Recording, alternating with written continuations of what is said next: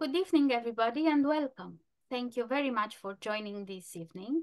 I'm Georgia Krista, Tax Events Coordinator, and we are very happy to have this evening with us Cory Rouillard to present her talk, Embodied Wisdom. As a conservation architect myself, I am very preoccupied by sustainable methods of improving the old buildings' energy performance while not destroying their heritage value during the process. Understanding the way in which the traditional buildings have been designed, the behavior of the fabric, or their direct interaction with the local environment should always be the starting point in devising the best methods of retrofitting them. The use of mechanical means of environment management maybe should be ideally used just to boost the intrinsic qualities of those buildings in a hybrid system. The historic traditional buildings are offering us a great learning opportunity, and if we are aware and recognize the huge amount of wisdom and inventiveness embedded in their design and fabric, or their position in the landscape of the urban fabric, we will be very lucky. Nowadays, we are too keen on applying standardized solutions of mechanical environment management when designing a new building, disregarding the context, specific climate, and the location of the buildings, or the traditional building materials, or the local character, all of them resulting from centuries of trials and adaptations. We tend to ignore the great knowledge of our ancestors who understood and used the local advantages and limitations and masterfully developed strategies of working together with and not against nature when designing the buildings. Cory's talk this evening will help us better understanding this embedded wisdom of old buildings by showing us a global survey of multiple examples to illustrate each environmental concept. In this way, offering us a set of inspirational strategies to be used in designing of sustainable new traditional buildings. I will present you Cory Rouillard a bit. Cory is a New York-based preservation architect at Henson Architecture and an active advocate for climate leadership through preservation. Her award-winning work has included the restoration of significant historic buildings, new construction in historical context, and work in unusual circumstances, including full building relocation and reassembly from previously disassembled components. In the office and in her professional outreach, she promotes technical guidance for the appropriate care of existing buildings to both protect our cultural heritage and meet our carbon mitigation targets.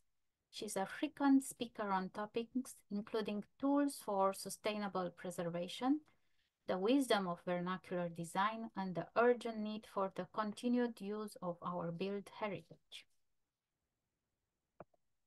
I would like to hand over to Cory now, but before reminding you that the talk will be followed by a session of questions and answers, if you have questions during the talk, please type your questions on the message bar at the bottom of the screen.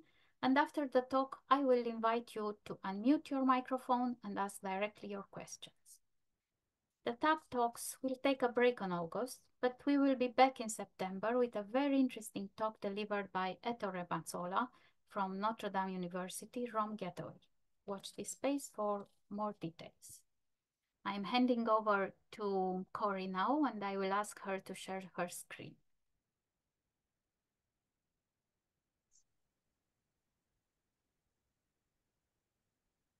Okay, you can see my screen now? Yes, very well, thank you. Wonderful. Thank you, Georgia, and hello, everyone. It's such a delight to join you today. I'm joining you from my office in New York City, where for the last 2 weeks, we've had a heat wave with daily high temperatures at or above 30 degrees Celsius with high humidity. The conditions have been tropical, bolstered in part by the remnants of Hurricane Beryl, the earliest forming Category 5 hurricane on record to have hit the Caribbean before dissipating northward. And while I'm very grateful to be joining you from an air-conditioned office, I'm not so grateful that that air conditioning has been so necessary lately. But it seems a fitting context for our conversation today, as we all grapple with the physical realities of our changing and warming climate. And it's a fitting context to introduce a concept that is an important part of climate leadership through conservation and through a heritage conservation approach to our built environment. By now, I'm sure you're quite aware of the big picture imperative to address the climate crisis, including through our built environment. That these metrics for carbon emissions reductions are to keep the global average temperature within the range needed to survive comfortably on this planet, and that we're not acting fast enough. As of just a few weeks ago, we have now had 12 consecutive months of global surface temperatures above that 1.5 degrees Celsius threshold. We are already setting off tipping points that will be ever more catastrophic. We have to do better, meaning we all have to do our part, including within our own areas of expertise. This is the critical task for all humanity, and it is linked to so many of our current and future political and humanitarian crises. There are many different ways to break down the sources of carbon emissions across sectors and time.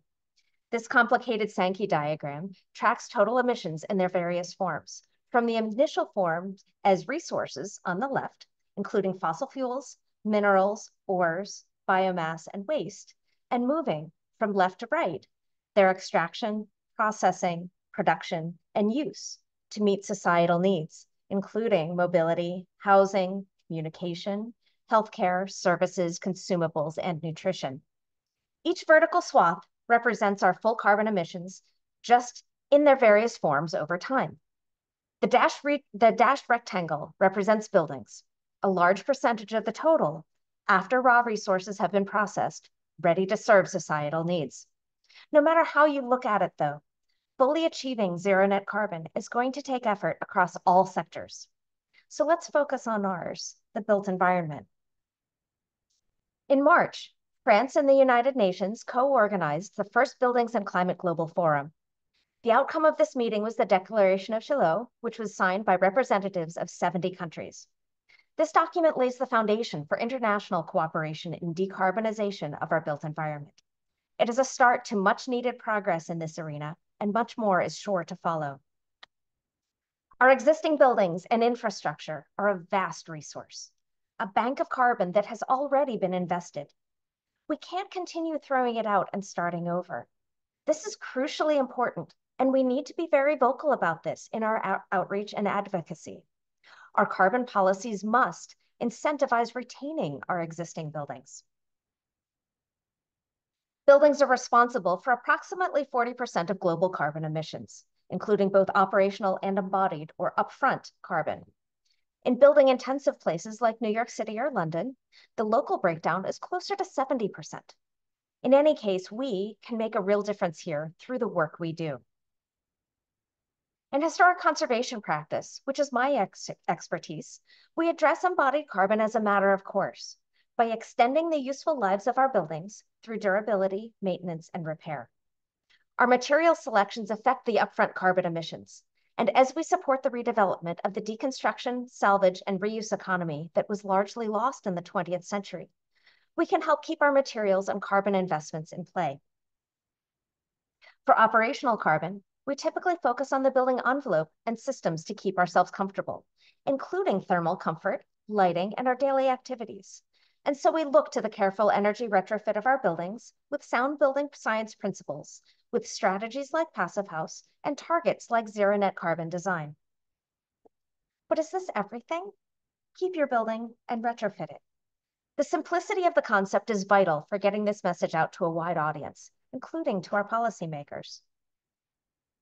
But in that simplicity is the danger of a false narrative that every bit of design and construction is equally well thought out and of equal performance and merit, in need of the same retrofit for operational carbon performance. What does that even mean? What is improvement? And for that matter, what needs improvement? We need to consider how the design of our built environment fosters comfortable, long-lasting occupancy, thoughtfully and sensibly meeting our needs, and ideally delighting our senses now and into the future. And so today, I would like to talk to you about the embodied wisdom of our global built heritage, or what we've been calling inherently sustainable features. These are the design elements that improve comfort and habitability through their placement, layout, configuration, or use. Their basis in rationality and practicality have led to their repetition, translation into beauty and style, and have often become character-defining features, whether defining regional styles or transcending them. In our lifetimes, in the era of cheap fuel, it is easy to forget or not even realize how they came into being in the first place. We're surrounded by examples of features that serve a purpose and of facsimiles that do not. And it can take a surprising amount of effort to shift your focus to view features from this perspective. Shutters, for example, are used all over the world in all sorts of configurations and styles.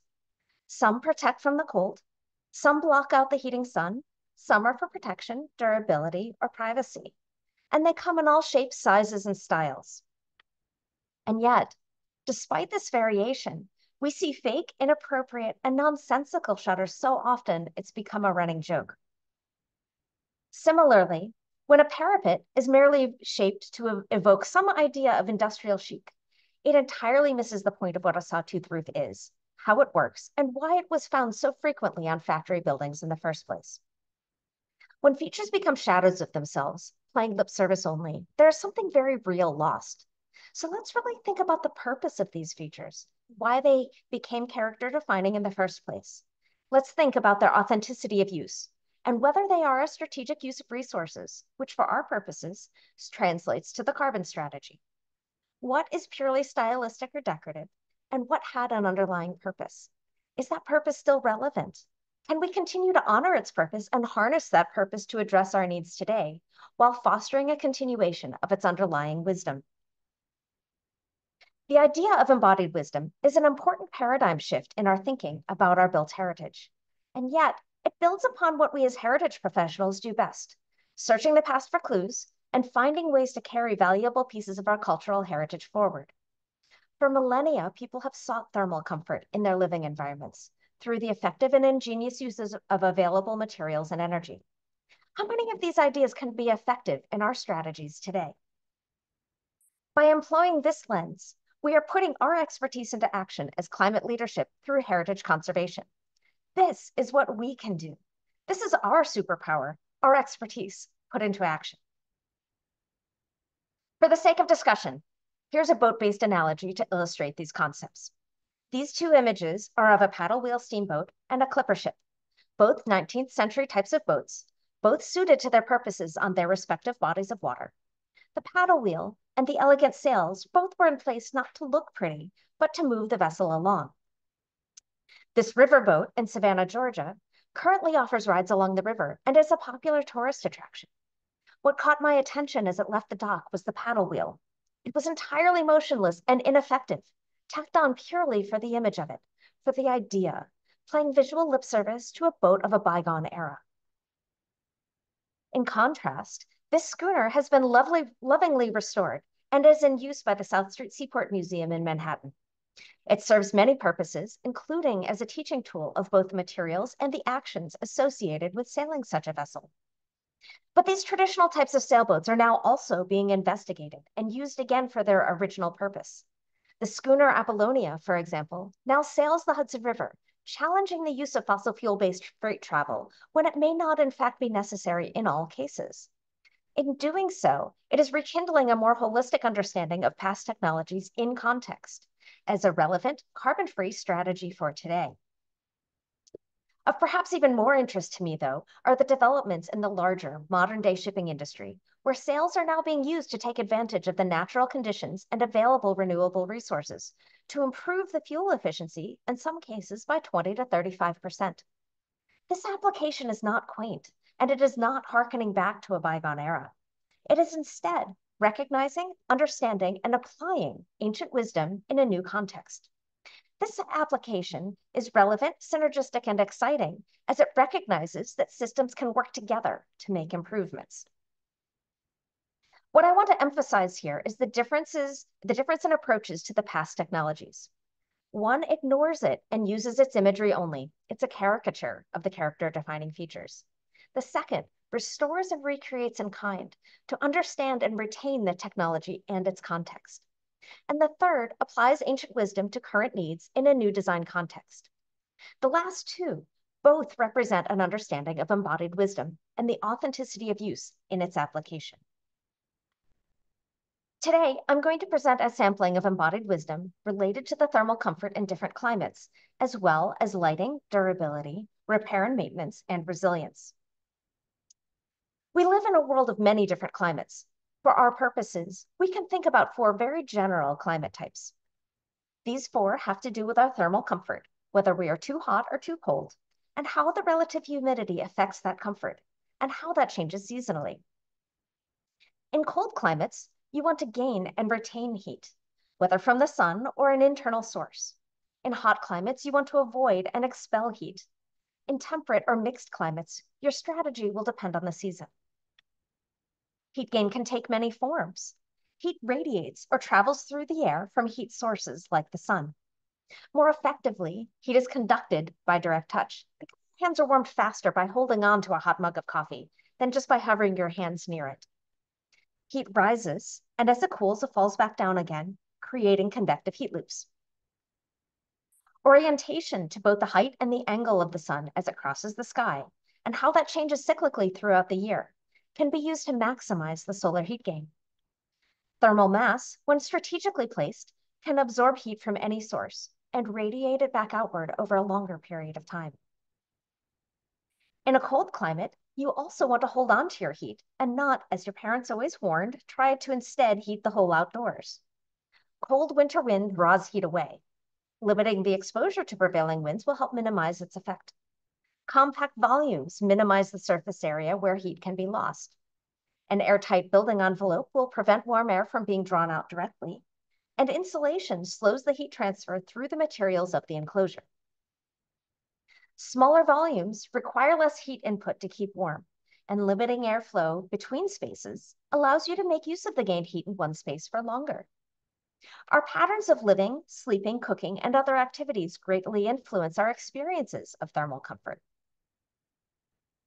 These strategies are often employed together, and they take form in a number of beautiful, thoughtful ways.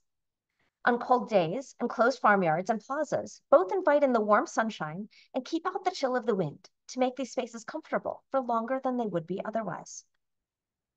Swiss buildings are traditionally compact volumes with stuccoed airtight exteriors.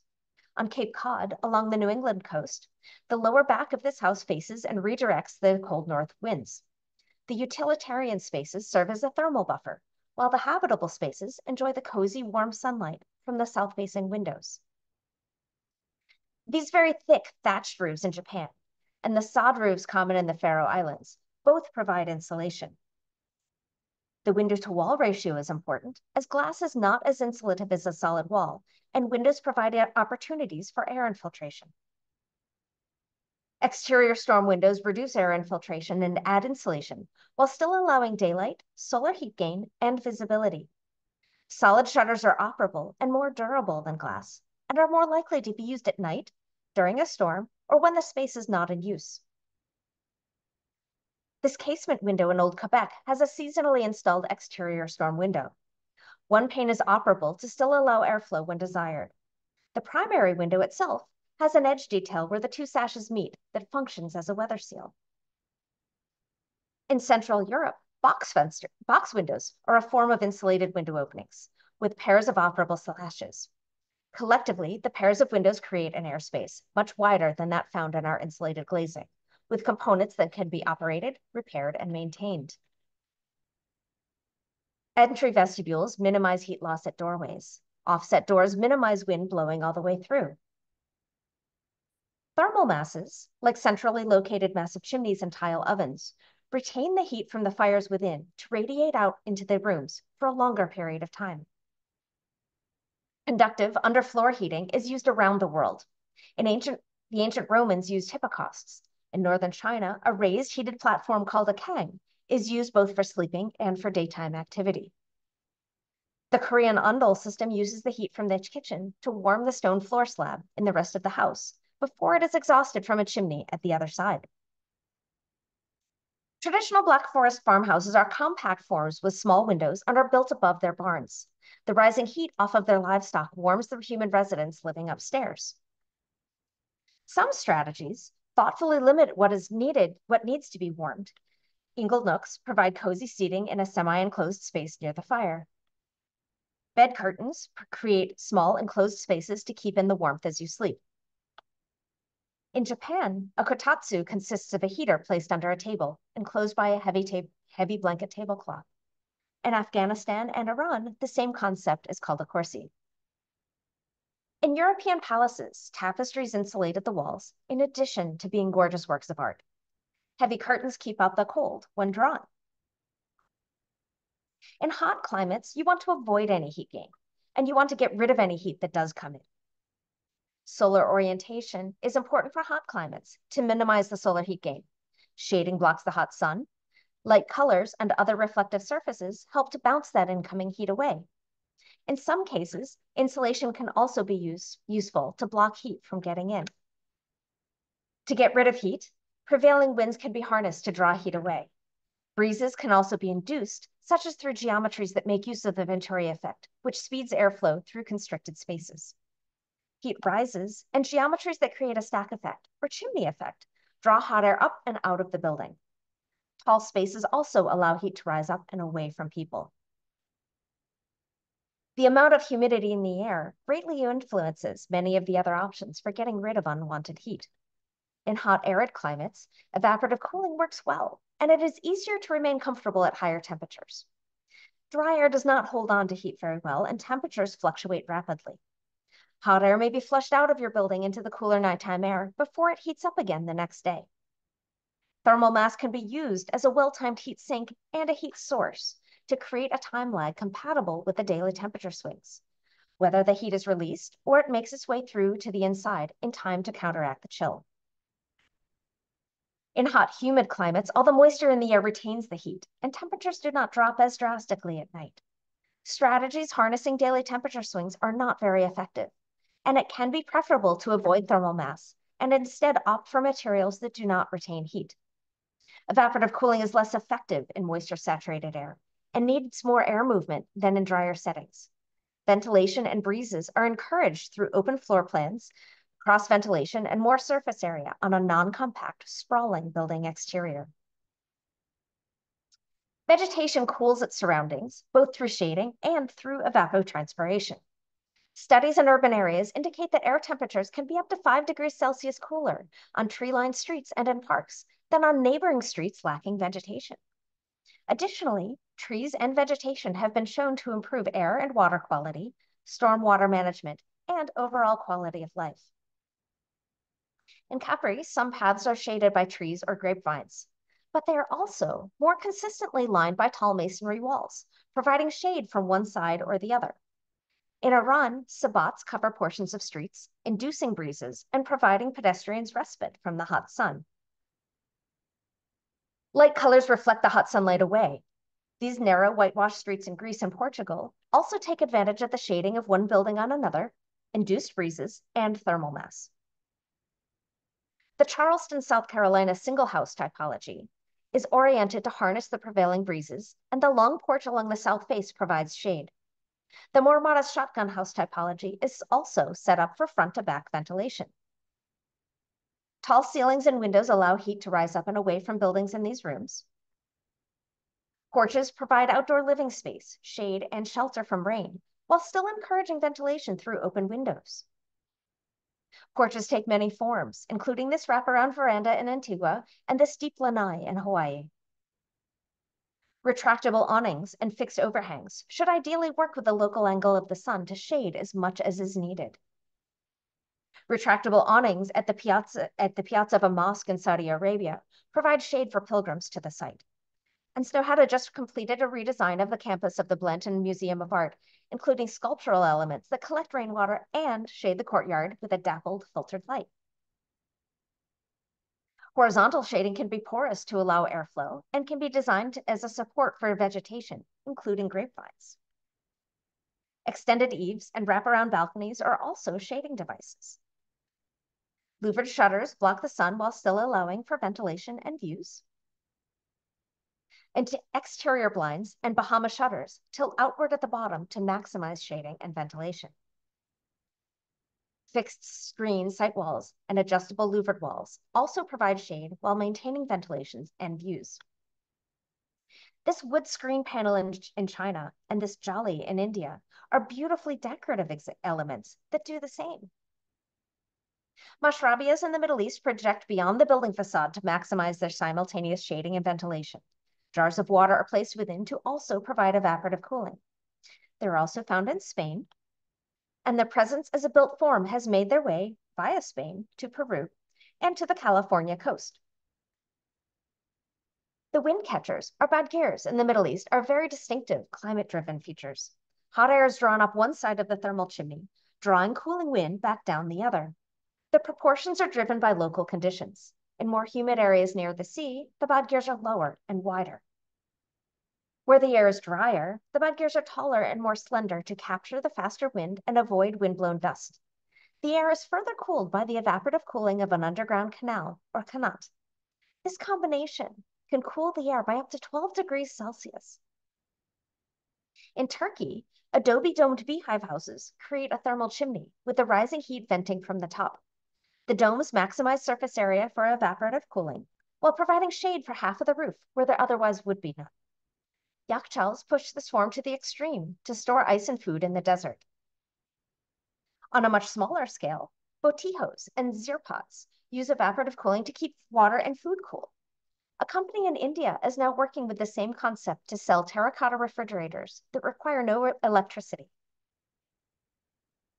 Baoli or step wells in India step down to the water table and provide access to water, as well as providing a cool respite from the heat. Fountains cool the surrounding air while providing a soothing cooling sound. And courtyard houses provide shaded, sheltered spaces with air circulation for the interior spaces. Here is a Haveli in India and the courtyard of a Chinese home.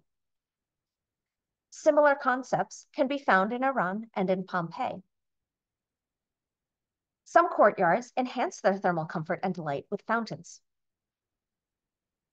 Sheltered exterior spaces can be used to minimize the need for interior conditioned space, such as in condo building hallways in Florida and in airport gates in Hawaii. These two houses, in Indonesia and in Florida, are built of lightweight materials raised up on stilts, allowing cooler shaded air to pass below the floor. The stilts on the Florida house provided a measure of resilience against storm surges for decades, until the surge was too high in Hurricane Ian in 2022. Ceiling fans circulate air and help draw hot air upward. They can also be reversed to push warm air downward in cooler seasons. Polkas move air by swinging back and forth. Wicker furniture allows for cooling airflow, and picnic tables under the shade of pergolas or trees extend living patterns outdoors. Heat generating activities can be relegated to separate outbuildings. This Miami homeowner keeps their washer and dryer in an outdoor shed, reducing their cooling load even without the use of a clothesline. This outbuilding kitchen in China keeps the heat and fire risk away from the main house. Sleeping patterns can look different in hot climates. Hammocks take advantage of nighttime breezes. Ceramic headrests, such as this one from China, dissipate rather than collect warmth. Sleeping porches seek airflow and any cooler nighttime breezes. In temperate or mixed climates, strategies from both hot and cold climates are used, in tandem, or depending on which is the more dominant season. The variability of conditions throughout the year becomes important to work with and to address. Deciduous trees and vegetation lose their leaves in the winter, allowing for additional solar heat gain when it is needed the most. In greenhouses, conservatories, and other places with sky-facing glazing, a seasonal whitewash shading can be applied to maximize solar heat gain in the winter and minimize it in the summer. Operability and adjustability become important to accommodate shifting conditions. Operable windows are a prime example. Double-hung windows can be operated in tandem to induce stronger breezes, with small openings on the lower sash on the windward side and larger openings on the upper sash on the leeward side. Retractable awnings, umbrellas, and seasonal use of blankets, rugs, and seasonally appropriate clothing all serve to dynamically adjust the thermal comfort. In many locations, there are long-standing traditions of escaping the summer heat through visits to summer homes or to community garden plots. Arcades provide protection from the sun and precipitation in any climate. Like other fixed shading devices, ideally their height and depth are aligned to allow in the low angle of the winter sun. So far, we've focused on thermal comfort and to a lesser extent activity by way of living patterns. But there are other types of embodied wisdom to consider as well. Like thermal comfort, lighting is largely a matter of operational carbon. Bay windows capture more daylight to bring into the space. Splayed windows, particularly in thick walls, spread the available daylight and soften the visual contrast between the window and the wall. Clerestory windows bring daylight deep into a space that would otherwise be too far away from the exterior walls.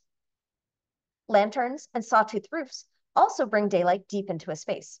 Like clerestory windows, they are often found on industrial buildings with deep footprints. So to address that example at the beginning, sawtooth roofs are much more than just the shape of a parapet. Skylights and covered arcades also bring in considerable daylight, although depending on the location and the season, they may be prone to much more heat loss or solar heat gain. Taken to an extreme, the 1972 Olympic Stadium in Munich was built at a time when television technology would not have been able to accommodate the stark shadows of an opaque stadium roof. Artists, designers, and others requiring bright, consistent lighting for detailed work have long preferred spaces with tall, ideally north-facing windows.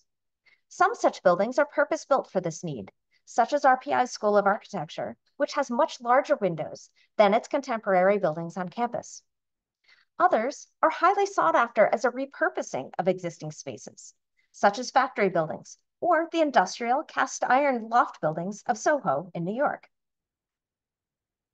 Through the use of glazed interior walls, doors, and windows, daylight can be borrowed from one space to the next. Transom windows can also be used for it, and they can also be operable for airflow. Sidewalk vault lights and glass block walls provide ample daylight in a more robust built form, but limited, if any, visibility.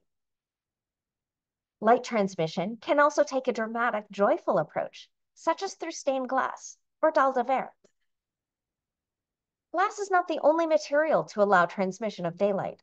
Some Greek temples were noted to have had marble roof tiles, thin enough to be translucent, and create a glowing effect inside. The Beinecke Rare Book and Manuscript Library on Yale's campus achieved this effect with its thin marble cladding. It is important to note that daylighting is distinct from solar heat gain, although many of the same strategies can apply.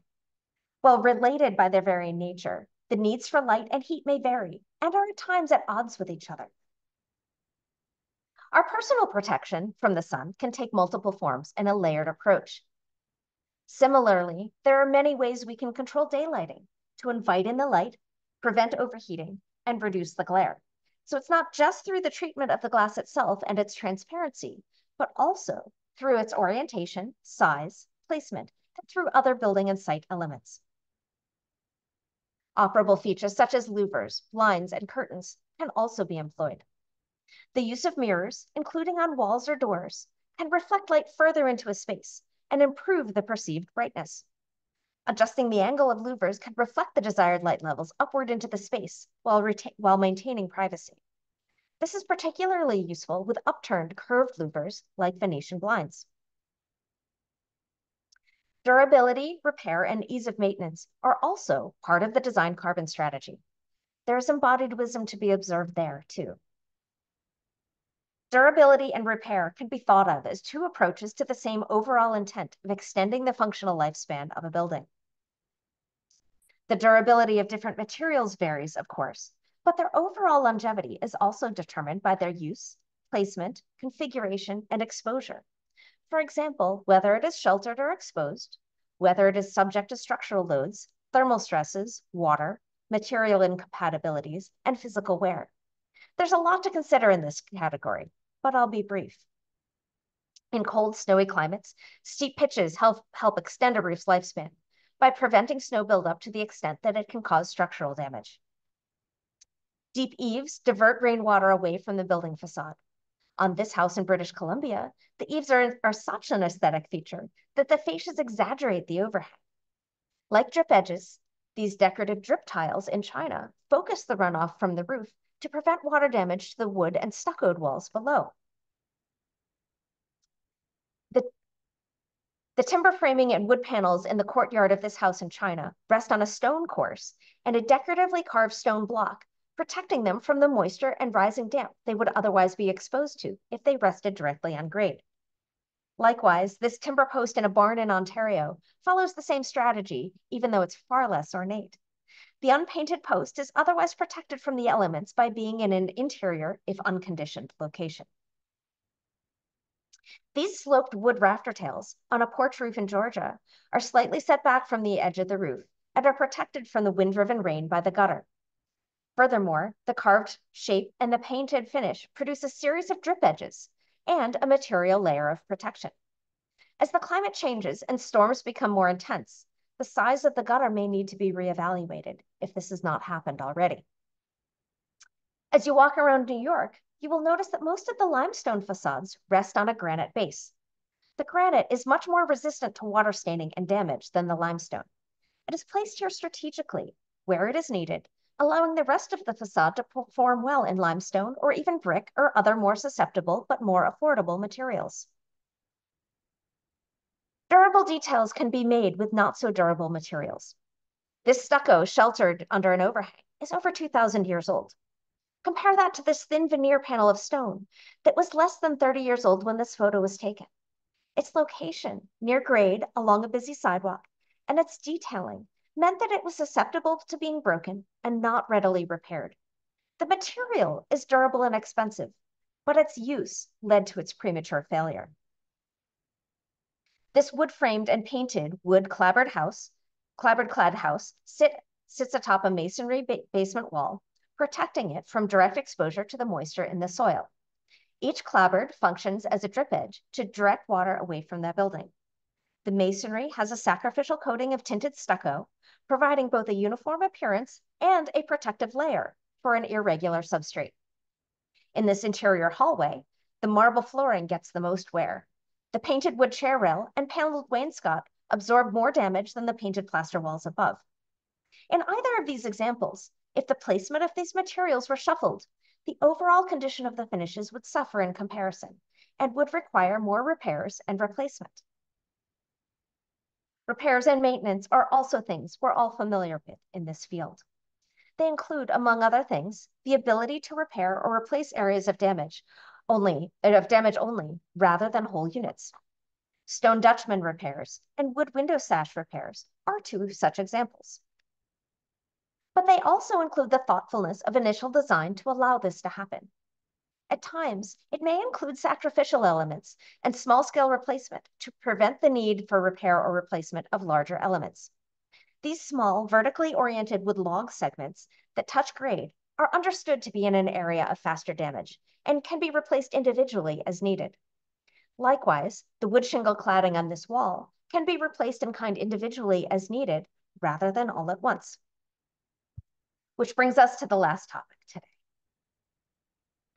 As we face the evolving conditions of our changing climate, I would like to also introduce the thought that durability and repair in a more extreme form are a part of a broader resilience strategy. Likewise, we will need to understand the thermal comfort strategies of the coming climate of a place, not just those of the past climate. Many, but not all, of the threats to our built environment center around changes to the water, temperature, and wind intensity. Others are a result of the consequences of these changes. Buildings also need to function, even in extreme conditions, when unoccupied, when damaged, or when there is a loss of power for many days, such as after an intense storm. Operable windows and natural ventilation can be used even in the absence of a power source. They allow for breathing, temperature control and thermal comfort, and drying out to prevent mildew and water damage. In short, continued habitability. Compare this to the sealed windows that were damaged or deliberately shattered after Hurricane Katrina. Entire buildings were made uninhabitable because they were dependent on a constant power source. Resilience includes not only the longevity of our built environments, but also, and more importantly, our ability to inhabit them and the settings in which they are built. Traditional whitewashed limestone Bermuda roofs are designed to catch rainfall to store for future use. The whitewash reflects the sunlight to keep cool, and its antimicrobial properties help keep the water clean. The heavy limestone is very durable and can withstand hurricane winds. Rainwater collection is stored in rain barrels or in underground cisterns. On the windy, arid Italian island of Pantelleria, another inhabited island with no ground source of fresh water, the distinctive domed roofs of the traditional Demusi homes are also used to collect rainwater and channel it into underground cisterns for use. As in other examples we've seen previously, the mass volcanic rock stone walls of these single-story homes also serve as excellent thermal mass to keep the interiors comfortable. Also on Pantelleria, ancient circular dry-laid stone walls create microclimates that nurture single citrus trees that would be unable to grow there otherwise. The walls block the wind, allow in as much sunlight as possible, and act as thermal masses to moderate the daily temperature swings. They capture and retain dew, fog, and rain in the porous volcanic rocks, as well as rainwater channeled there from rare rainstorms, allowing self-sufficient growth without irrigation or other human intervention. Similar ideas of thermal mass were used further north in Europe with the idea of fruit walls. In a Parisian suburb, hundreds of miles of peach walls, running predominantly north-south, created enclosed orchards that optimize sunlight, thermal mass, and protection from wind to maintain temperatures typically 8 to 12 degrees Celsius warmer than their surroundings, to successfully grow up to 17 million quality fruits each year at their height in the 1870s. Further north, some of the south-facing fruit walls, like this one in Wales, were heated with horizontal flues or hot water pipes to protect against frost. By the 19th century, some Belgian and Dutch cultivators began experimenting with placing glass plates against the fruit walls, creating the first greenhouses. By the 20th century, the thermal mass of fruit walls was replaced by the use of fossil fuels. If we are to achieve our carbon goals, it seems that some of these older and forgotten methods could be revived where they make sense. Finally, resilience also includes the awareness and incorporation of nature-based solutions. In Devon, it was recently reported that the beavers that were reintroduced to the region after centuries of local extinction had, within 10 years, created new wetlands and a landscape more resilient to flooding and droughts. In warmer climates, mangroves are extremely effective at absorbing the energy of storm surges. It would be wise to consider reintroducing them where we had deliberately removed them in the past. If we are to improve the resilience of our living environments, we need to continue and to improve the use of our urban environments to reduce the pressure of sprawl and facilitate the power of the natural world around us. The inspiration I'm sharing with you today, by definition, is not new. While it represents many years of identifying and collecting examples, the concepts are well outlined in a number of excellent resources. These are a few of my favorites, which I can share with you afterwards. This overview is a small sample of the global diversity of human wisdom on this topic. There is much more to be learned from other traditions, and that is the intention for the ongoing development of this project. Strategies often have cultural significance. I've only discussed the physical, climate-driven aspects, but it is important to acknowledge that they don't happen in a vacuum. With a heightened awareness of traditional strategies, we can be better equipped to apply this wisdom appropriately to inspire new design as well, whether or not it is in a historic context. There are many more examples out there and more to be discovered when you shift your mode of thinking about the world around us. And so I pose a question to you. What features and detailing do you find that can optimize the needs of thermal comfort, durability, and resilience? What features and detailing do you find that can reduce embodied and operational carbon use in fulfilling these needs? And what do you see when you truly look and listen to the quiet wisdom of climate-based design? As I wrap up, I'd like to leave you with a few thoughts. There is no perfect solution in any climate, whether new or traditional. Consider these features to be a part of a well-considered, layered overall carbon strategy. They provide a richer palette to work with. We can investigate, celebrate, and enhance the features and details that allow our buildings to perform well, even before any further modern-day interventions are considered. We can better advocate for their retention, restoration, or reconstruction of character-defining features when the climate impact is understood as more than nice-to-have features, for a later phase, if at all. We can consider appropriate use of resources and pursue strategies that are compatible with our building features to improve performance through modification rather than full replacement. Our buildings must remain habitable in extreme conditions, say if the power is out for several days after a storm. These strategies, beyond normal conditions, may also become part of the resilience plan. As our local climates continue to change, it is important to better understand the strategies and features that work well in the new climate and find ways to work them sensitively and appropriately into our buildings. The features and strategies of this presentation today are currently being gathered on the OSCAR website. I invite you to come back to the site in the near future to make use of this resource. Thank you. I thank you very much, Cory. So many inspiring examples. Fantastic. We are now starting the session of questions and answers. If you have any questions, please unmute your microphone and ask directly your questions. You can also switch to video so we can see you.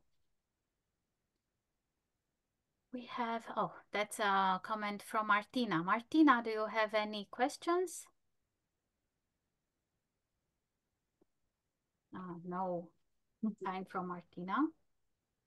I will start with a question of myself then. Can you please detail a bit the content of the Chaillot Declaration from March 2024, this year, and how its implementation would be affecting the preservation of the heritage significance of the historic and protected buildings? How can you give us a differentiation of applying it, something like that? Okay, so I think you've caught me a little bit. I will let you know. I was very aware that it happened. A number of my colleagues were a part of the delegations going there to be part of this, to make sure that there is that there really is heritage representation here, really talking about climate and heritage and how they interact together. This happened in March. I have to say I'm not as well versed, especially at the moment, as I might be. I do know that it's a declaration, meaning it's really, I mean, it was very significant in the fact that this is really one of the first times that heritage, traditional heritage of any sort, tangible and intangible heritage, is really being represented in some of these UN declarations as we're dealing with climate change. You know, I mean, even if you go back to the Sustainable Development Goals from a number of years ago, they're kind of hidden. They're tucked into goal 11, I think 11 point, I don't remember which one, but they're kind of tucked in. They're not really, I mean, they're not very overtly discussed. And for a part of our carbon strategy, if we are responsive, if our built environment is responsible for 40% of the emissions, we really need to be talking about this. This is a huge elephant in the room. And when you look at over time, when half of that is really addressing existing buildings and keeping them going, all of the upfront embodied carbon there, that's a huge piece of it. And so the fact that this declaration even exists is huge. And it's something that we all really should be celebrating. That said, I know that it's kind of an initial piece. It's talking about the intentions of how this goes about. I don't know enough about all the inner workings of it. And I think my understanding is that all the fine-tuning inner workings of how that's actually going to come about is going to be something that is going to be developed as we go forward. This is more stating what the goal is and what we need to do. How we do it is another question. Yes, I only hope that really important historical buildings will have a slightly different treatment, and it will be aimed to have a balance in between heritage value and improvement of the carbon. Of course, and I think that's why it's so important that there have been so many people in this very field being a part of the conversation. You know, that parts of it are making sure that we're dealing with our buildings appropriate, but part of it is also making sure that we are hanging onto that embodied wisdom, right? And both of those pieces going together. How do we utilize that embodied wisdom? How do we not lose that embodied wisdom? And how do we work with what our current environment is for our current needs to make sure that these buildings are working well here, and also so that they're resilient to the effects of climate change. So it's really a number of different pieces going together. And I think the heritage fields all have so much to offer. And I think it's very important that we are all collectively a part of this conversation to help guide how everything gets developed. Every piece of it, I started off, I mean, this is an existential threat. We really need to continue living on this planet. At least I'd like to, I mean, we don't really have much of a choice there. But the choice is really about how, we have this goal. How do we make that happen? And we all have roles to play. We all need to find ways to make that happen in a way that makes sense and make sure that we're all part of that conversation. So, yeah. Martina Pacifici has a question. Would you like, Martina, to unmute your microphone and ask your question directly, please? Yeah, thank you. Thank you so much for the presentation. It was amazing. I really like everything in the narrative. And my question is, how do you tackle the issue that our standards of comfort are much higher nowadays compared to the times when actually these sustainable technologies and features were created originally? So basically, these technologies are not enough, unfortunately, but perhaps combined together, we can still make use of them without using more carbon-intensive active strategies and services. Hi, Martina. Thank you. And that's an excellent question. And I think that's something that is really that's really what the big challenge that we all need to be working towards. And part of it, as anytime you're dealing with an existing building, sometimes the answer is broadly is it depends, and then the more specific answers really are specific to the exact condition. But part of it, you're talking about our standards have changed, right? And a lot of that is really true. And I think there's a certain part of that we need to revisit, right? I will say that I live in a part of the world where people tend to say, oh, it's hot out, let's crank up the air conditioning till the point where it's like sitting inside a refrigerator. It drives me crazy that it's so frequent that I feel like I need to put on a sweater when it's not 30 degrees Celsius out. Or it's so warm and cozy when it's 0 out that I feel like I need to be wearing a t-shirt. We need to really be thinking about some of that kind of stuff. And I think part of that is, we all grew up in this era of cheap fuel where it doesn't matter. Seal up the box, crank up the AC or crank up the heat and you're fine, whatever. We should really think about that. Does that really make sense? There's also physiological things where they talk about, if you go through too much of it's much healthier to not have too much of a drastic temperature switch between going from indoors and outdoors. And that's something that we haven't really been talking about. And I think we need to. And that's not just architects. I think that's society in general and what our expectations are. And that's not to say no air conditioning ever. I mean, we're at a point where that's actually a health concern. We are experiencing such hot temperatures. I mean, I also just started off the presentation with like, oh my God, it's so hot and humid out there. I'm so glad to have the AC. As much as I really don't like air conditioning, I love to have the window open and have fresh breezes coming through. But the reality is our climates are changing. So some of that is what our expectations are. And there is a certain amount of acclimatization, right? If you're in a place where it's warm all the time, you become more accustomed to warmer temperatures and vice versa. I think about how the same temperature in the, if it's 10 to 15 degrees Celsius in the spring, it's like, woohoo, it's so warm out, let's break out the t-shirt and the shorts and everything. In the fall, it gets down to that temperature, you're like, oh my God, it's freezing. It's because you're coming from one temperature or the other of what that feels like. And some of that, I think we need to be cognizant of all of that. But and I'm not saying this as a like, well, that's it, end of story, that's a piece of it. But we also need to understand enough about the building science. We need to understand how our buildings are working. We need to understand first where our energy sources are, not first, I'm not sure which sequence here. On one element, we need to understand where our energy sources are coming from. So we like right now there's a push towards electrification because you can electrify the grid rather than having all these individual places where you have all these fires emitting carbon, and whether it's boilers or what have you, that is much more energy efficient. But then also, let's think about the way our buildings function. Do we need to be pumping it? Like, what part can we do? Like, let's talk about, all of the features that I just talked about, right? And some of those are things that existed on our buildings already. And so, like, if that was taken, if some of those features were removed or blocked up or something at one point, they're no longer effective. Hey, you know what? They were there. Why don't we talk about putting that back again? And that will help. And sometimes it's like, well, some of these concepts from other places or other buildings, we can take those concepts and find ways to sensitively fit them into the buildings. I mean, we've been, for like the last 100 years, we've been finding ways to put in, to cram in air conditioning ducts into heritage buildings. That's not original either. And so maybe if we're going to think about alterations and modifications, let's think about the ones that make sense in a different way. But, like anything, anytime you're doing any kind of adaptation to a building and to your expectations, you kind of need to weigh what it all comes down to.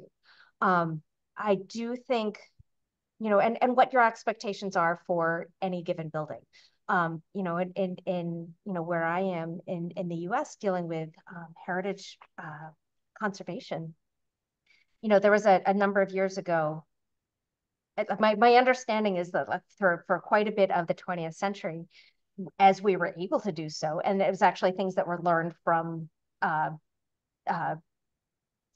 think art conservation in World War II. That's like, hey, if we keep things in a very stable temperature, very stable relative humidity, and don't change it, then that's what we need. That's the best thing ever. And you see the way museums, like what their interior climate requirements are. Sure, that's great. But the reality is, a person doesn't need to be at 50% relative humidity and exactly this temperature all the time. We have a little more give. And depending on what we're doing, if we're talking about a place where we want to be comfortable, let's talk about what that actually means. Let's talk about, it's not just these numbers. There's also that idea of thermal delight. One of my favorite books that I think I had on the list was talking about thermal delight. It's like sitting by a fireplace is very different than sitting in a very stable environment, or like sitting somewhere where the sun's coming in, like that picture of that cat, like that is cozy. You want to think about what all the coziness or the thermal delight pieces of it are, or somewhere where you do have a breeze coming through, and that's wonderful. But I think we need to think carefully about what our ranges and what our tolerances are. How do we achieve what's comfortable? And be more thoughtful about that. I don't know. I think I just went on a big tangent. I'm not sure that I directly answered your question. No, absolutely. Absolutely. Thank you so much again. I think, I think your answers show that there are so many layers to address, and communication is key, because ultimately it's about people that need to be comfortable in a space. So yeah, as you say, let's talk about it. Yeah. Thank you very much. Thank you. And I think, to tack onto that a little bit, I think part of this is the fact that we do have a lot of different tools at our disposal, and we have a lot of different types of spaces with different needs. And so it's not really a one size fits all, not for uses and not for buildings. And so we do need to be very careful and nuanced in the way we do things. Very interesting answer. And before giving space to Benson to ask himself the question, I would like to ask another question to Martina's question. If having a comfortable space, very comfortable space, worth the price of losing identity? Because if we modify those buildings just to get comfort beyond the recognition, outside or inside, we will lose something maybe more precious that we would somehow compensate with a bit of resilience, us as the humans. And the danger of losing irreversible, losing heritage, it's something that some of us are not ready to accept. So sure. Benson, please unmute your microphone and ask your question directly. Hi, thank you so much for the wonderful presentation. My name is Benson. I'm currently a student at the University of Notre Dame doing a master's in historic preservation. As a student architect during my undergraduate, the issues that you just addressed were very emphasized. So and out there in practice, while dealing with clients, working on projects, you find that it's hard to sell them on these concepts that have been proven to work time and time again. They tend to focus on the new technology, the new construction materials. It's very commercial, focuses on construction speed, construction cost, and profit margins, as opposed to material quality and psychosocial health that comes with natural lighting, ventilation. So how do you think I can illustrate the value of the concepts that you shared to clients of new architecture? Thank you. Excellent question. And also that the fact that where you're going to school made me realize I switched everything over into metric. I should have kept my Fahrenheit and my everything in there so that we're talking on both sides of the Atlantic. No, that's okay. You know, I think this is part of the challenge of being an architect and part of the challenge of working in historic preservation, which is an aspect of it. But architects in general, I mean, part of what we do is synthesize an awful lot of competing interests and competing things and trying to get the value in a very broad sense of the word, bring in all these values together. What is comfortable? What is affordable? What are the things you're looking for? It's sometimes, and some of these things go together and actually, sorry, just lost what I was going to say there. A lot of it is discussing what all of this means. And some of this, to a certain point, comes down to what does comfort mean? What is luxury? What is utility? And that's not, there are a number of ways of defining that. One of the things, the work that my office does is really dealing with existing buildings, heritage buildings across the spectrum, from any old existing building to a super historically significant building and everything in between. And what can we do to improve the energy performance and the carbon mitigation strategies and all of that? And a lot of that comes down to understanding how the building worked to begin with. And some of it is, okay, I mean, so first of all, there's no time period that's perfect. There never was, there never will be. And I have no illusion that anything we're doing at any point in time is the one and only answer. It's really that we're looking at different systems and different paradigms. And so I think what we need to do is recognize the values and the things that come out and the wisdom that comes from all of these different time periods. And so some of that is, what was this building originally? What were the materials that were used? What were and then how do we keep those going as long as possible? How do you repair them? How do you keep them going? And also the thoughts behind what new materials are used, what assemblies are used, and how long they're going to last.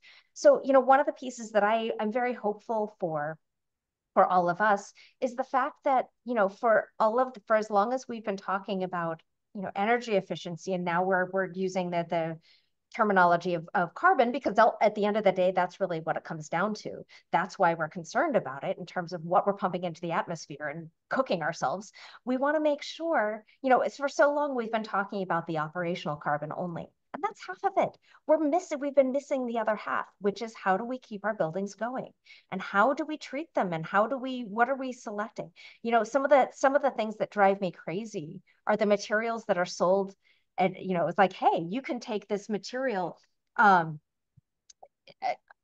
Sorry, one example comes to mind. I remember at one point someone trying to sell, pitch to our office years ago, like, here, for this slate roof, if you have the slate that's attached to a membrane on the back of it, and you could do this thing, and it's somehow it made it cheaper. I don't quite understand.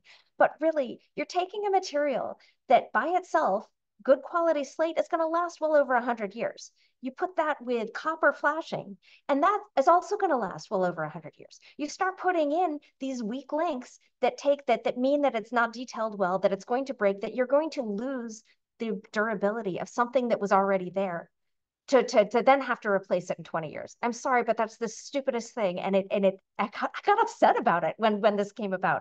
And, one of the things that I do on, in my projects is like, we're always looking at what the detailing is. You can, for the amount of time that it takes to say, come up with an example here, by the time you replace a steel lintel and put waterproofing over it, if you're not putting the waterproofing on it or you're not detailing it properly and it fails, you're going to have to rip that wall open again. You're going to have to do that all over again. And how many materials are lost, how much time, how much expense, all of these things, as opposed to, and carbon, all of that. Like, if we do things thoughtfully and correctly, the first time it's going to last so much longer, and we're going to get that time value of the carbon that goes in.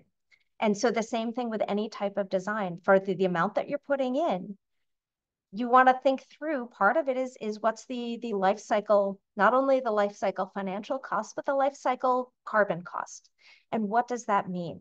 And I think one of the things that may be helping with all of this, as we are all collectively becoming aware of this, and as we are starting to collectively quantify embodied carbon, upfront carbon metrics for things, I mean, which is much harder to do.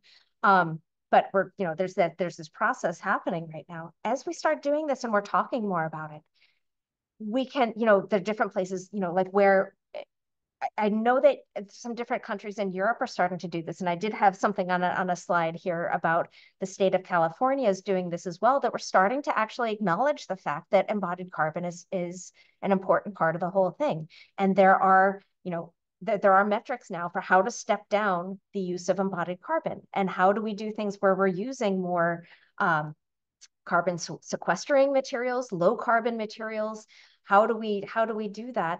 But we want to do it in the ways where they are durable. And part of that is the material, and part of that is the detailing. And it all goes hand in hand. Similarly, you don't want to use a highly carbon intensive material for something that you're just going to get rid of, or you're not going to be able to repair. And that can be just as ridiculous. And, when you think about the materials that are in common use right now, like if we're using a lot of aluminum, we're using a lot of steel, a lot of plastics, a lot of things that are carbon intense. I'm coming up with this, not the greatest list off the top of my head, but like thinking through what we're using versus what traditional materials were. And we want to really think about what's being used where. And it's not to say never use the highly carbon intensive material, but do so thoughtfully that you're actually going to get the time value out of it. Otherwise, we're just shooting ourselves in the foot and we're not helping anything. I hope that helps. Yes, it does. Thank you so much. We will take Raza now, which has been waiting for a while. Thank you. Hi, Raza. Hi. How are you, Cory?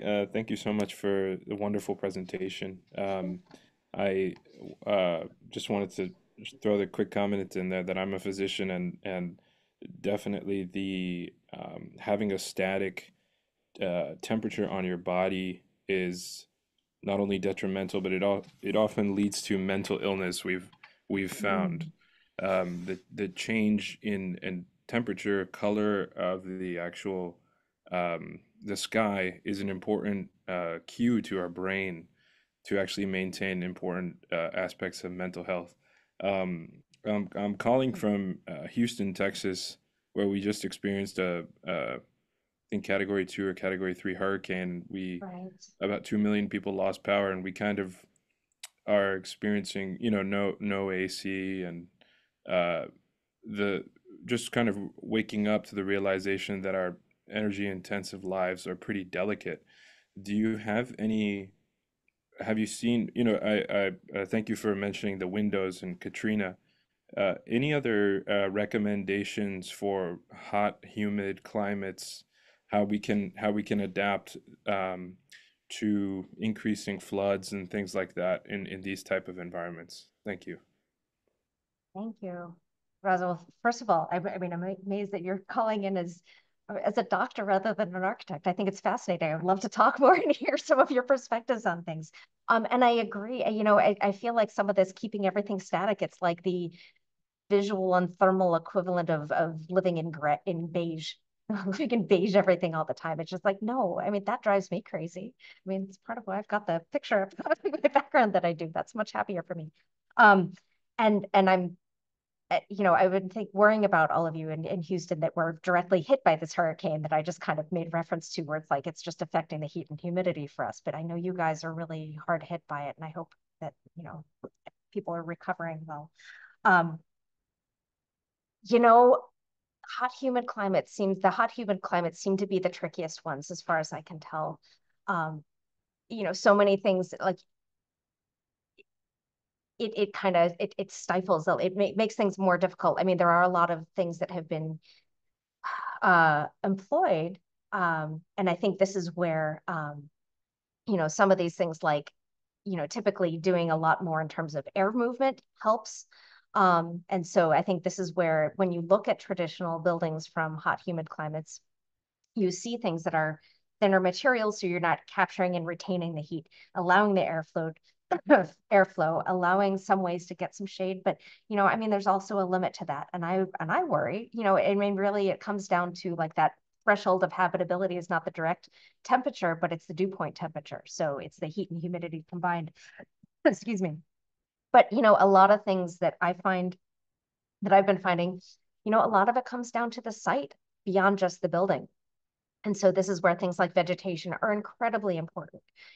There's also the psychological aspects, but because we are animals after all, we are part of the natural world. But the fact that buildings that vegetation can cool the air so much from shading and evapotranspiration and all of these things, I think that is a huge one.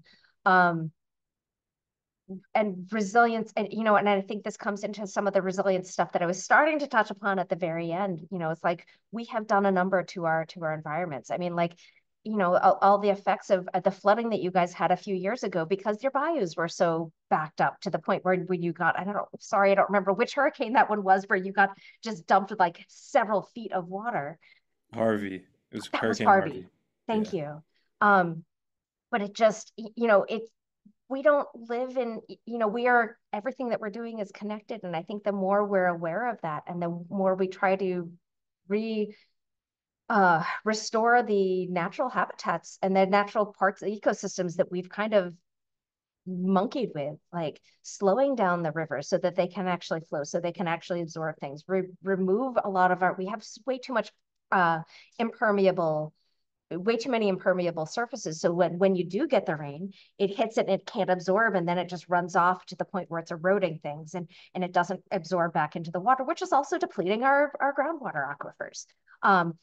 The fact that, we've gotten rid of so many of the wetlands, like, oh, this is just swampy land, let's get rid of it. No, this is actually a buffer. This is our lungs or kidneys or something. I mean, but it's doing a lot in terms of making that happen. The fact that the mangroves have been destroyed in a lot of places. I think all along Miami Beach at 100 years ago, they're like, these are ugly, let's rip them out. We want the white sand beaches. Well, guess what? That protects the erosion, which that then protects that the houses that are built, or the buildings that are happening, that are built further inland. And all of these pieces all together, let alone all the ecosystem issues and the water quality and all of these pieces. But I think a lot of it is really paying more attention to what our actual environments are and listening to it, and maybe having some more humility on this, the way our human cultural influences are on things, where we go in and I'm emphasizing the cultural part because that's not the case for everybody, and I recognize that. But in our dominant culture in the US, at least, we tend to go in and just kind of flatten things and not pay attention to what's going on. And I think there's a huge amount that's lost with that, and some of a ton of our resilience has been lost with that. But I think, and then it comes down to, there's the slowing the climate change, and we're getting it to the point where we can get it back down, which is going to take a long time, but slowing that progression first and then but then also at the same time, how do we deal with the pieces in the meantime? And, I think the heat and humidity part is a real concern. I mean, it's a huge concern. And as much as I don't like being in air conditioning, I think there's right now, there are times where it's dangerous for people. And so then it's upon us as building professionals and as our, mechanical engineering counterparts and all the people within our related fields to find more efficient ways of doing that. And a lot of things are going towards heat pumps as opposed to heaters and things like that. But then we as architects have relinquished an awful lot of this over the last 100 years, with this era of cheap fuel. Like when the first commercial air conditioners were put in, the first one in San Antonio was in the 1920s. We've kind of relinquished stuff. We're just like, okay, fine, whatever, seal up the building, done, as opposed to thinking about it in a layered approach. How do we make sure we have enough vegetation, make sure we have enough shading, get some shading onto things, have lighter colors, have materials that are functioning correctly in your environment, and all of those pieces together. I don't think it's a single thing that's the solution. It's all of these pieces together. Each one can help with it. Understanding how the airflow works. Buildings aren't static things. There's a certain amount of understanding when and where you open windows and how to create a stack effect to suck the cool air in and spit the hot air out. Hot air rises. Work with the physics of all of that. Yeah, I don't have a one size fits all answer. I think it's really a combination of all of these different pieces and probably so many more that I haven't even come up with yet as I'm collecting these. Thank you. Appreciate it. A very sensible answer. I think we have to emphasize the thing that we are not alone. This is not the humans' planet only. Right. So let's try to live in harmony with the rest of us. Mr. Brown has a question. Are you still with us? Brown? I am indeed. Yes. Thank you very much, Cory, for a very interesting and insightful talk. I think it's easy and tempting to look at the idea of buildings and architecture in isolation, a building. But how do you foresee, assuming this sort of move back to more, let's call them traditional methods, gains traction, how that will affect the idea of population density and community? I mean, the idea that suburbs were a uniquely 20th century idea that, you wouldn't probably attempt under other circumstances. I don't think it's new, but how do you foresee maybe a town centre or Main Street differing this time in 30 years? Thank you for that. That's a great question. And I think, I think part of that comes down to making sure that we are all collectively talking about all of these different pieces. I think one part of it is that urban planning is a really important piece of it. Yes, we are becoming a more urban species.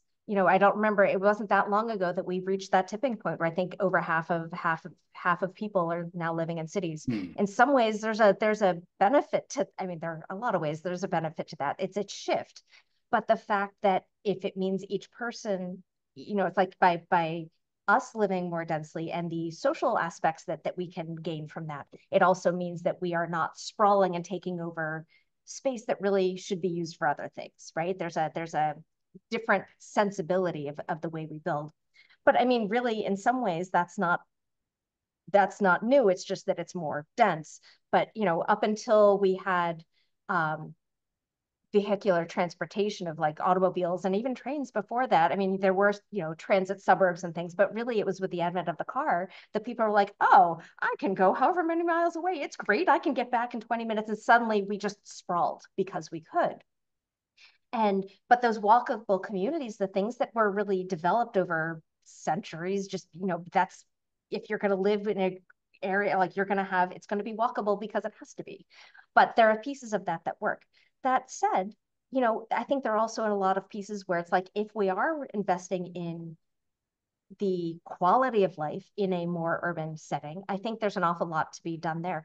I've noticed, I've been really marveling recently about some of the things that have really been developing in New York City in the last 10, 15, 20 years, whatever. But some pieces, there have been pieces of the city that I live in that I haven't been back to in 5 years. I wasn't there since before COVID. And, I went back again. I'm like, oh my God, it's so much better.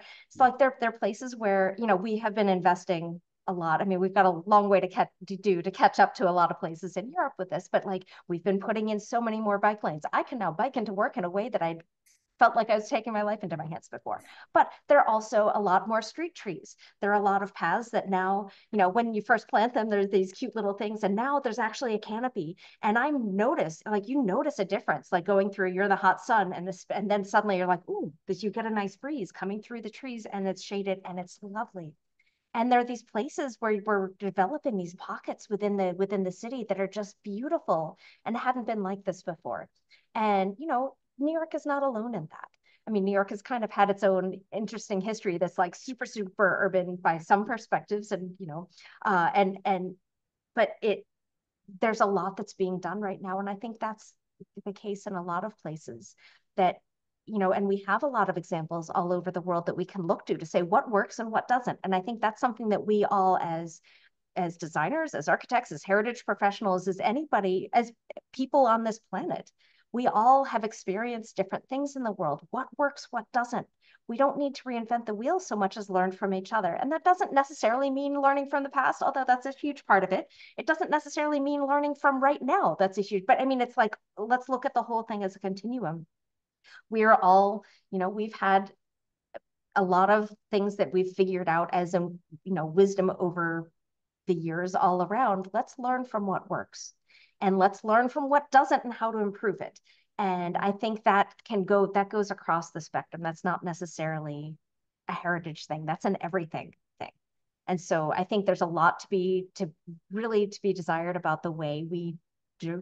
There are a lot of benefits to the opportunities that we have in urban places, and things that we can do to make rural places more comfortable, and everywhere. But I think given that half of the world's population rate, and more than half the world's population is in urban settings now, it really behooves us to spend a lot of time working with that. And that's heritage and urban planning and landscape designing and all of the other pieces that go together. Was that maybe a non-answer? I don't know. That was great. Thank you very much. Thank you very much. We have another 2 questions. First from Howard, if Howard would like to. Yes, can you hear me? Yes, very well. And your question is exactly what I would like to ask as well. So can you ask your question? Yeah, thank you for your talk, which is excellent presentation of all the issues, and I really like the kind of philosophy and so on. But have you got an example of actually how, I mean, I gather from your slides that you work for a big architectural practice. I mean, that's a question as well. But do you have any examples of where you've been able to put any of this philosophy into practice? Like modification to heritage or other buildings to improve performance with the techniques you presented.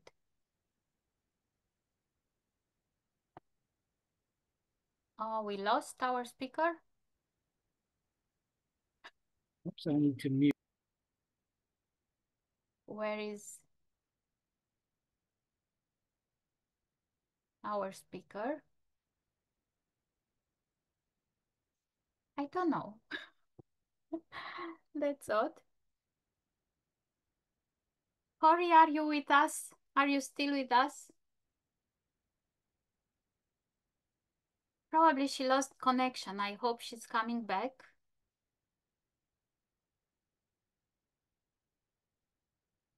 I don't know what happened.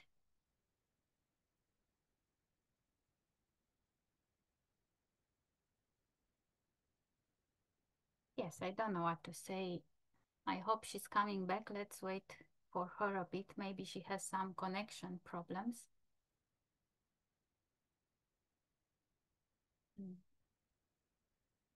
What shall we do? Shall we stop here, or we are waiting for the speaker to come back?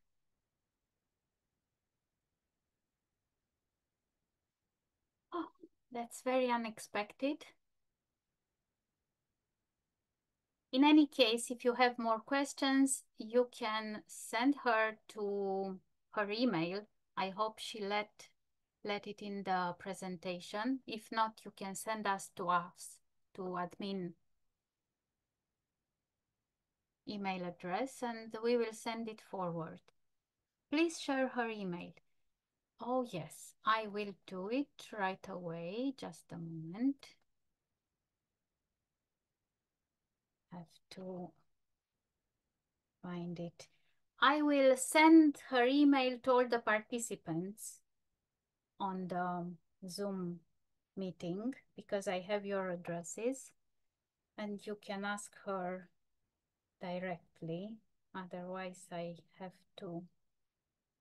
Is she back? No. Yes, she is. Is she? Oh, hello. Welcome back. We cannot hear you. Please unmute your.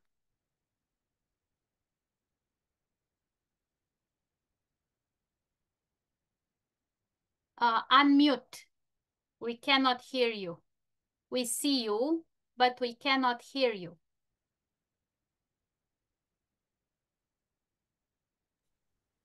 I think she's working.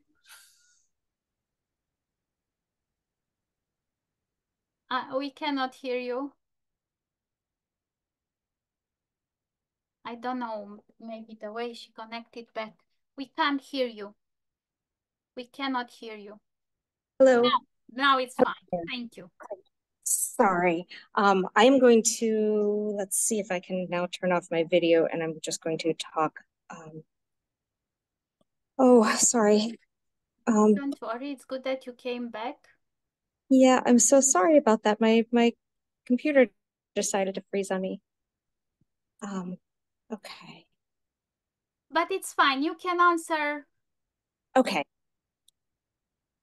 We don't see you now. Okay, great. Maybe Just I gonna... have to make you co-host again. No. I'm trying to turn off my phone so that I can turn off that part so I can go to not sorry, I guess I'm going to do this. We can keep talking while I figure out how to take it off of speaker so I'm not bothering the rest of my office. So. I see. So can you answer to Howard's question? If you have some examples of applying those principles to an existing heritage building, how you modify it to reach better parameters? I'm sorry, could you repeat the full question? So the question was if you have some samples of your practical samples of some projects of yours when you applied those principles to some heritage buildings.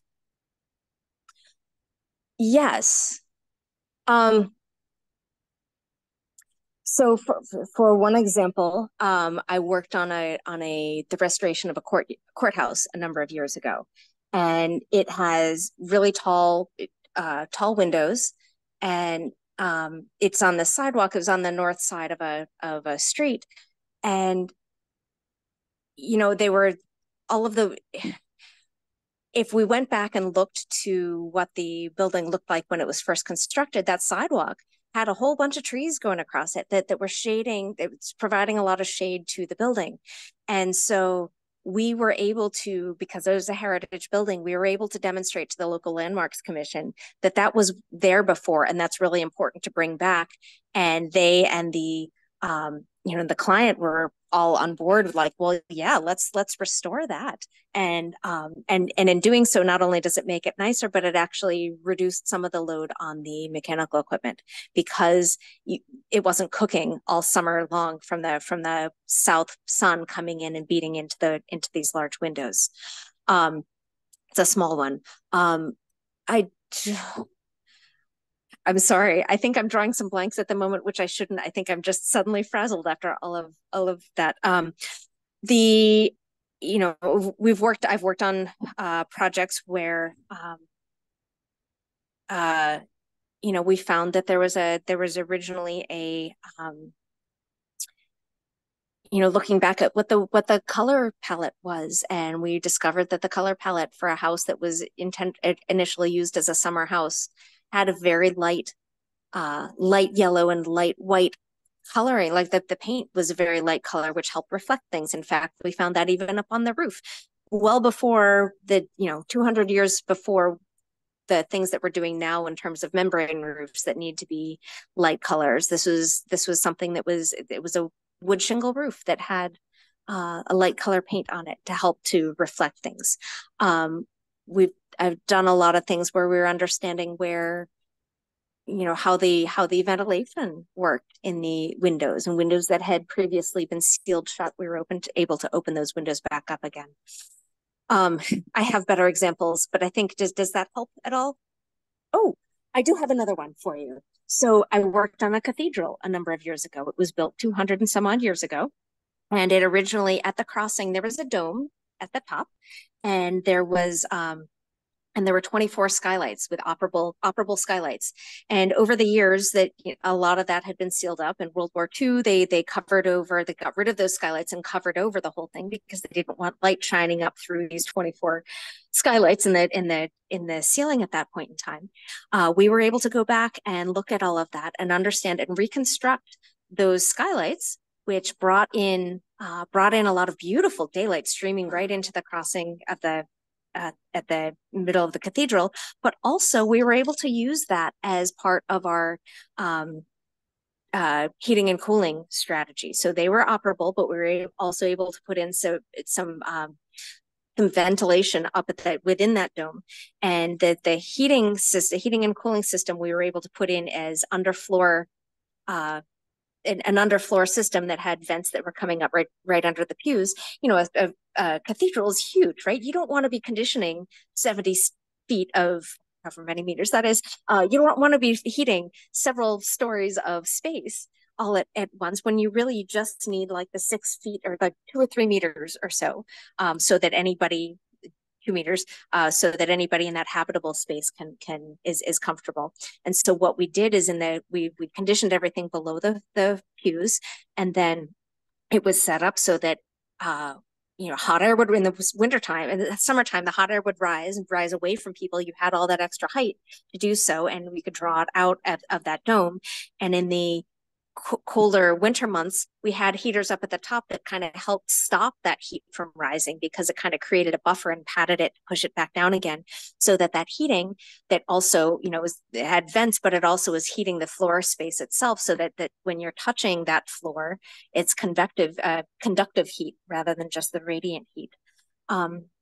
Yeah, but I mean, there are a number of cases where we've thought about the way the building physics works to actually make it more habitable. And again, my office does an awful lot of work where we're working with passive house strategies. So we're looking at how to effectively insulate, how to effectively air seal in a way that's compatible with and sensitive to a historic building, and what types of mechanical systems that go with that, and that shrinks that down considerably, so you're not using these huge ducts and things that you would in a more conventional system. Thank you very much. Your answer only shows us that we always have to look to the bigger picture, and the building, it's not only the building itself, but also the environment around, as the example with the trees, which are not an architectural element, but help so much. We have 2 more questions. We have one from Anne, who is unable to speak, so I will try to read her text. So she said that she owns a historic building, so completely understand the importance of building regionally. However, what about lack of access to appropriate materials and cost in a world where Lowy and Home Depot dominate? Custom construction for new buildings is incredibly expensive. Also, the quality of materials like lumber, it's often poor, and stone, masonry, and lime are difficult to source and have exorbitant costs. In other words, how can this attention to appropriateness scale? Meaning, can we find cheaper ways of having the same results? That is an ongoing question in preservation, certainly. For starters, I would direct you to, in the U.S., the preservation briefs from the National Park Service. There was a new preservation brief that was published about a year ago, really looking at alternative materials, and the Association for Preservation Technology, or APT, the URL is apti.org. We put on a symposium related to these very topics. And in fact, with any of these, reach out to me afterwards. I'm happy to send you links to all of these things. But, you know, substitute materials is always kind of an interesting question from a number of perspectives, from a pedagogical one, but also a performance one. And now in terms of cost and carbon cost and a number of different things, there are a lot of things that there are good ways to approach some of these, and it depends on what you're trying to replace. It depends on how it's being used, and it depends on what's available, and how you go about that. So I'm happy to talk further, you know, about maybe more specifics, only because, like anything, I think a sweeping generality gets a little complicated. But yes, there are an awful lot of places where this is a very, you know, it's a very critical question.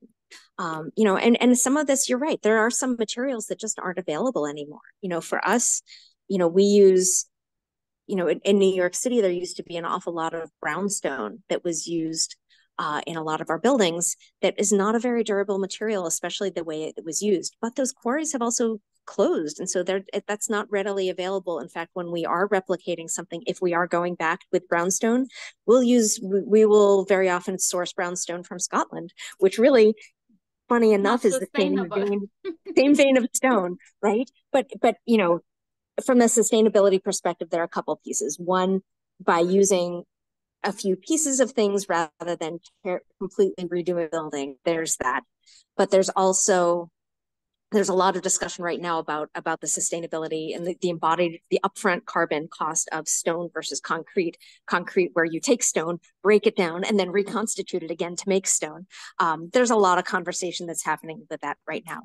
But there are, you know, sometimes that's the appropriate way of doing things. Sometimes what's more appropriate is to use cast stone to replicate it, or, you know, it really depends on the purpose. And there are a couple other materials that can be used as well, but it really depends on what and where and why. But, you know, the first thing is that you're hanging on to the building and only replacing what needs to be replaced, or repairing it. And sometimes it's more of a matter of repairing what's there. Yeah, I think I'm going to start going down too much of another rabbit hole there. But this is an ongoing conversation, and there are a lot of different options available. And you sometimes have to be you always have to be very thoughtful, but sometimes you have to be a little bit more creative than others in terms of what is available and what is appropriate. I'm happy to talk more about any details with that. Yes, I about any your specific email address. Okay, thank you. So in this case, who else have questions can email her directly. We still have a question from Thomas about... Okay. Thomas, are you still here? Please unmute and ask your question directly. And the last one about the education, I can say that Raza, it's asking, how do you think architectural education needs to change, if at all? Of course, it has to change a lot. And this is an ongoing conversation, how we bring back builders with architects and all the crafts, because now there is quite an odd situation. But for that, you can listen to our February talk when we talk about summer schools and how can we promote this traditional architecture type of learning. So Thomas, please. Thank you. So my question is about a sustainability law that France introduced. It was President Macron announced it in 2020, that all new public buildings in France need to be made 50% of wood or similar sorts of materials. And it's really a question, you know, to what extent should we mandate innovative and new solutions to sustainability problems, and to what extent should we look to traditional solutions? And one of the issues with this is that France's traditional architecture is mostly stone and brick. So by doing that, that stops vernacular buildings from being constructed. Okay. Excellent question. I think, you know, part of that ends up coming down to whether we're talking about performance versus prescriptive codes, and it sounds like this one is a prescriptive rather than a performance, right? So rather than just saying, we don't care exactly how it's done, you just need to meet these targets, versus these are the materials you need to use. And they are different things, right? And, you know, depending, and I know that there are generally several reasons for selecting one versus the other. But I think, you know, maybe more on the pedagogical side, I guess, there's that question of what is, you know, what is a contemporary building? What is a, you know, and I'm not talking stylistically, I'm talking about like our purposes right now, and what are you using a building for? And what is actually needed in that context. And I think when we start talking about the durability of buildings and materials and things, I think when you start looking at things over the life cycle value of carbon and of your buildings, I think that starts shifting the equation. I also, sorry, there was something else I was going to say with that. I don't remember what now. I'm talking to you while I'm trying to actually pull this back up so I can get back onto my computer to talk to you directly. But yeah, I think part of it is the performance versus prescriptive version. Oh, hold on. I'm going to hang up here and get back. Hold on. Let me see if this works.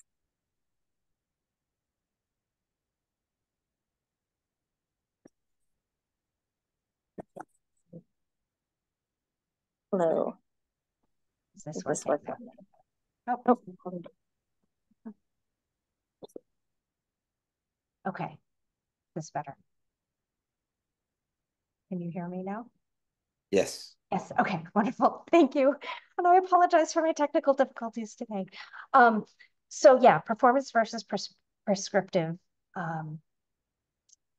ways of going about things. I think, you know, maybe that's where some of that conversation needs to happen. And I think there's also the difference between hanging on to an existing building versus building a new one. But there's also, you know, I would also encourage all of you, if you are not already following him, to follow Lloyd Alter. He's a professor and an architect based in Toronto. He's been talking an awful lot about a number of these issues, including just the idea of sufficiency. So it's not just, you know, we can talk about how much do we actually need? And do we need, you know, what is appropriate for what we're looking for versus what, you know, and some of the things he talks about is things like, why have our vehicles gotten so huge in North America? Why are people driving these monster trucks where a truck that's like this size can do the same thing? And the same thing with like the size of houses that people have you know, in this country at least, have been, US and Canada, you know, the size of our housing, you know, area per person has really exploded in the 20th century. Oh yeah, Lloyd, oh, let me see if I can do this now. Okay, this Lloyd Alter. I asked Cory to type his name on the chat so we there we go. See it. Yes. But I do encourage you to look him up and read some of the things that he's been discussing. He has a new book that's come out recently, but he's got a lot of really, you know, big picture thinking that addresses a lot of these things. And so some of this comes down to like, let's talk big picture about what are our big goals, what are the big picture ways of going about it, and then let's get into the weeds of how to make that happen. And some of this, you know, I think it's amazing that we're now talking about low carbon materials, carbon sequestering materials. But in some ways, that's actually come full circle a couple of times. I remember like in the early 2000s, we were talking about it from an energy perspective. Oh, that's it. Well, let's build everything out of wood. Well, that's all wonderful. But if you're living in somewhere like New York that's very dense, you also need to worry about fire. You also need to worry about, oh, that's right. That's why we did this before. And we just keep going in circles. I think each time we go in a circle, we learn a little bit more. I'd like to hope. But, you know, everything has a context. And, you know, like that slide that I had where I was showing a picture of a granite base with a limestone, you know, above it. You know, we don't need to use the most durable materials in every location. We don't need to use the most expensive materials in every location. But we also need to make sure that where we need that durability, that we are. You know, at the risk of drawing the ire of anybody who's really into like, you know, interior design stuff, the idea of granite countertops drives me crazy. conceptually, right? You're taking a very durable material. You're cutting it into this funny shape, putting it in a place where potentially in 10 years, someone's going to say, I'm tired of this. This is passe. This isn't my style anymore, and ripping it out. Why? If you're going to do something that's going to have like a 10-year, 20-year, whatever time frame before somebody gets just tired of it, not that it doesn't work anymore, but you're tired of it, or you want to reconfigure something, use the material that's going to last thousands, hundreds of years. If you're doing something in a location where you need something to last hundreds of years, use those materials there. I think there's this weird disconnect that we've developed between what's needed and what's not. And we're doing this weird disconnect where things aren't quite aligning there. I think it's Stuart Rand. I'm going to take his name and I hope I'm citing the right person, who wrote this book about the how buildings work. And so there are these different layers where like the structure of the building needs to last for hundreds of years. The interior finish maybe is going to last for 10. And, because one is dealing with fashion, one is dealing with keeping the building upright, and they have different time periods. And so when you're really getting down to it, think about what materials you're using and where. And so that also includes the high carbon materials. There are places where you need that, where the material intensive or the, things like that. Use the copper for the flashing under a slate roof that's going to last for 150 years, rather than some fancy little thing that you're just going to get rid of and throw out. Or, do things where if you need a composite material that you're not going to be able to pull apart afterwards or anything, first of all, think about whether that's actually needed. Second of all, if you're going to use that in a place that it really, or you're providing something meaningful for it. I think maybe the flip side of, well, it's not the flip side. I mean, it's also, that granite countertop idea. There's also the things like, why are we using so much single-use plastic? Or why are we using so much plastic in our buildings to begin with? All of these things, we're using materials that last forever in places that we don't want them to last forever, or things that we want to that are going to deteriorate, whether or not we can reuse them or not. I think there's a disconnect between our material selections and their use.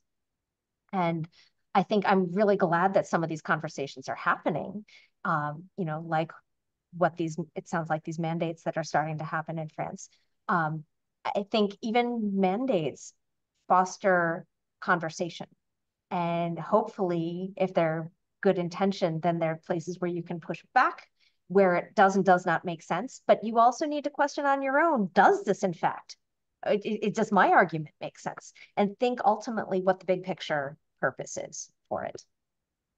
Thank you so much, Cory. I think if we want to conclude your talk, it's that practically we have to go back to common sense and to a sort of, how to say, self-awareness, and not very greedy, to know our limits, because we are living in a world of limited resources. Right. And in the possibility, which is not unlikely, that our resources will go out, we will have to relearn to live with more modest means. And if we stay in very nice, 23 degrees, will be very difficult then.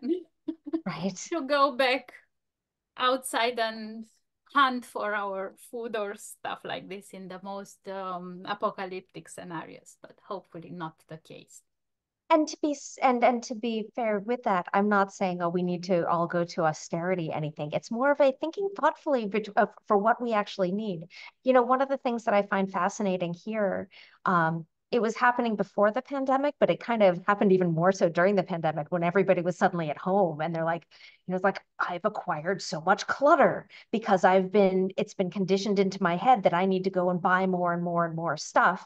And, not me personally necessarily, well, yes, but I mean, we all do it. I've got too much clutter, but like we as a society have been conditioned to say we need to buy and we need to get more stuff all the time, to the point where then you're like, no, actually, I would be happier if I didn't have all this, if instead I did things thoughtfully.